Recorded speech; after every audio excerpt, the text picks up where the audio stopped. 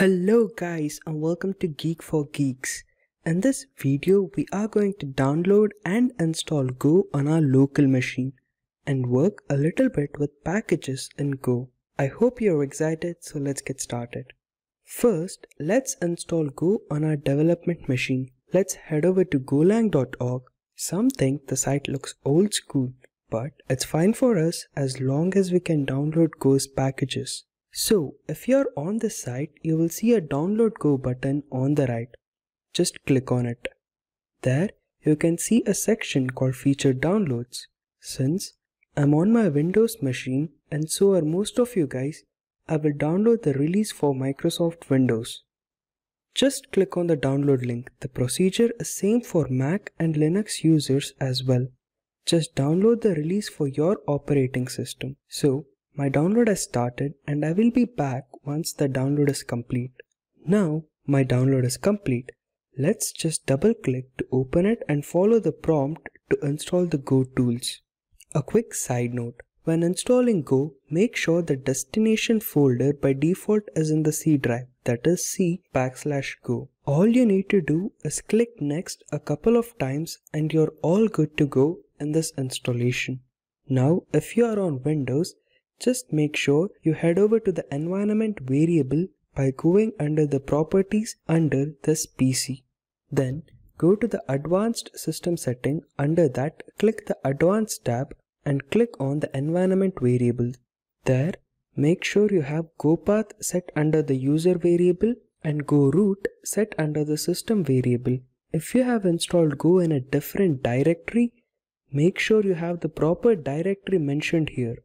A quick note, if the installation did not work, just leave a comment below so that the community can help you. It's the same procedure for Mac and Linux users as well. If you're on Mac, the package installs the Go distribution to /user/local/go. Just make sure the package puts the /user/local/go/bin directory in your path environment variable.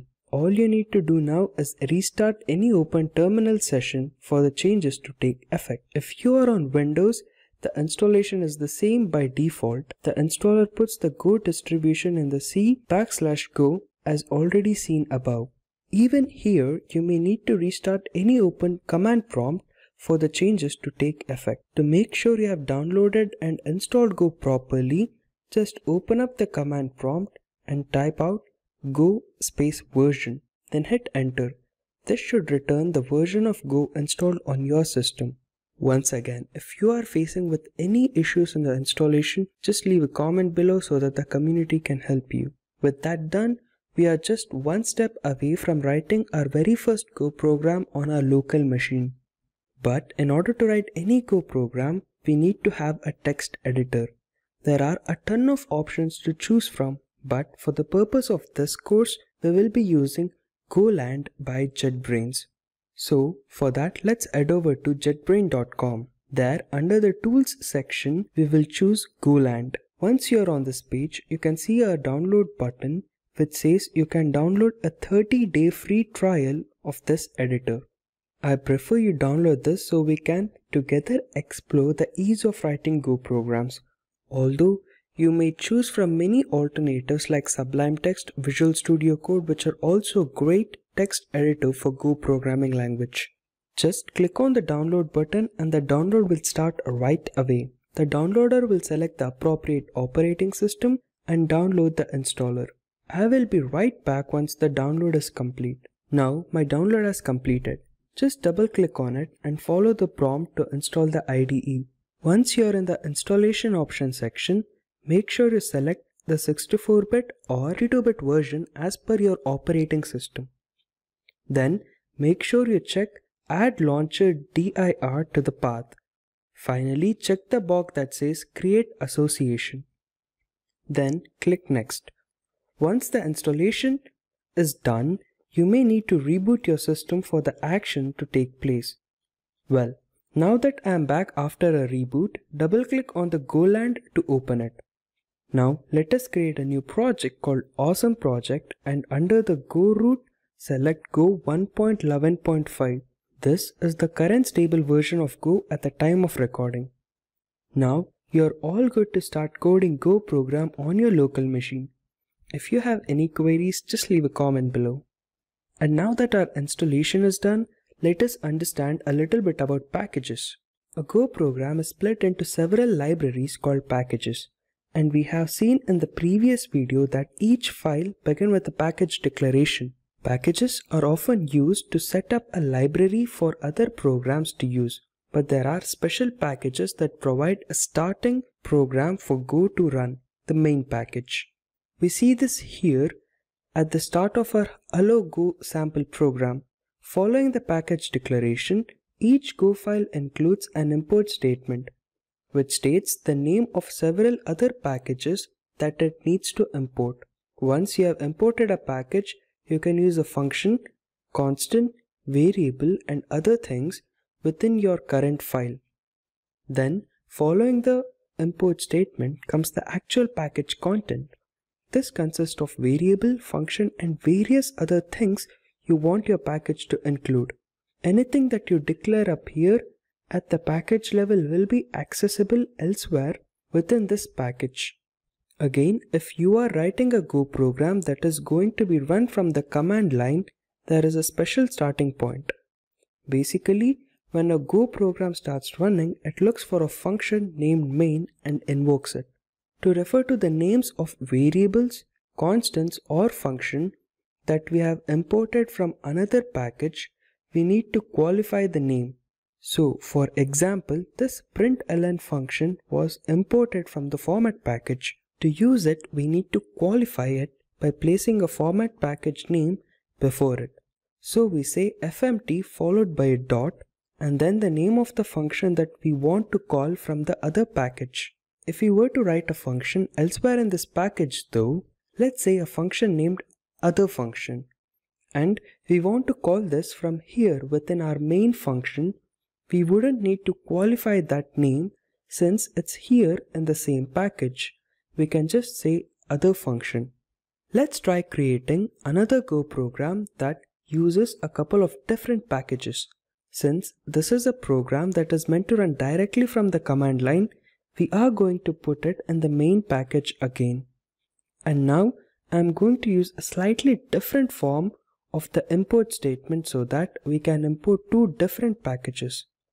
You'll notice that I put parentheses here at the end of the import line, and I'm going to include a couple different lines here with the name of the couple different packages I want to import. So as before, we are going to import the format package so that we can use its println function, and then in addition to that, I am going to import the math package so that we can use a couple of functions from that. Now up here, outside of any function, we are working at the package level. I'm going to declare a variable here.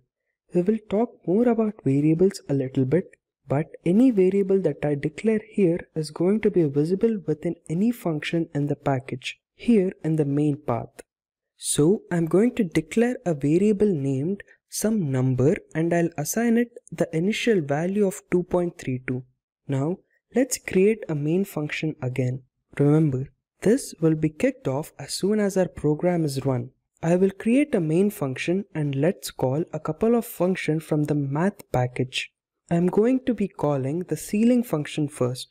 Remember, we need to qualify the function name with the package name, since we are getting this from another package. And then I will be calling the ceiling function, CEIL, that's an abbreviation.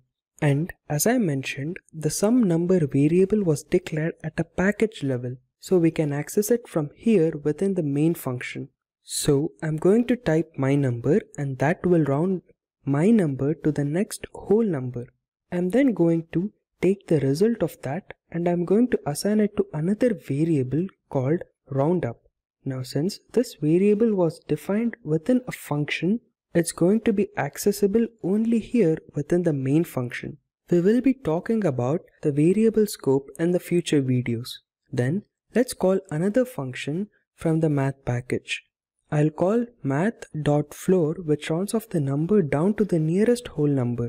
And then we will assign the result back to another variable named rounddown. Then we will just print both of those numbers out. So we will call the format package println function and we will pass it round up and round down. Save that. Let's try running it real quick. Go run temp.go, which is what I've named my file, and it prints out 3 and 2. The first value here is the result of rounding 2.32 up to the nearest whole number, and the second value here is the result of rounding it down to the nearest whole number. Unlike in some programming languages, it's actually compile error to import a package and then not use it. Large programs tend to accumulate many unused library import, which slows the compile time. So Go doesn't want that in order to help your development team keep your app compilation fast.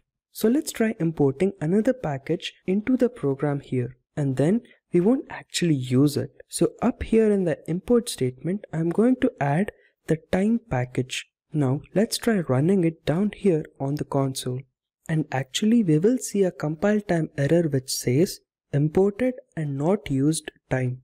So as I was saying, make sure to only import packages that you are going to actually use in your program.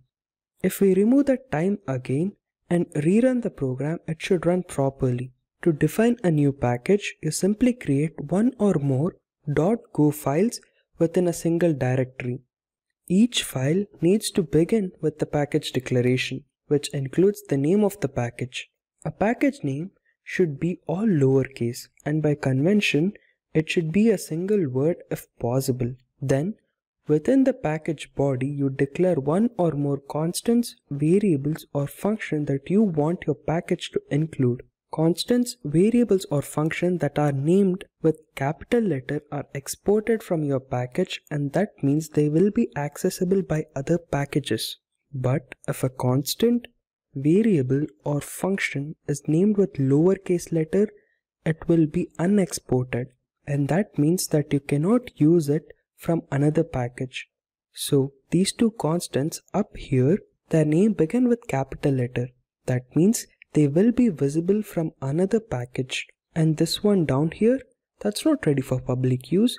So it's named with lowercase letter, and that means it will be unexported. Well, that's it for this video guys. I hope you enjoyed this video. If so, leave a like and see you in the next video. Happy coding till then.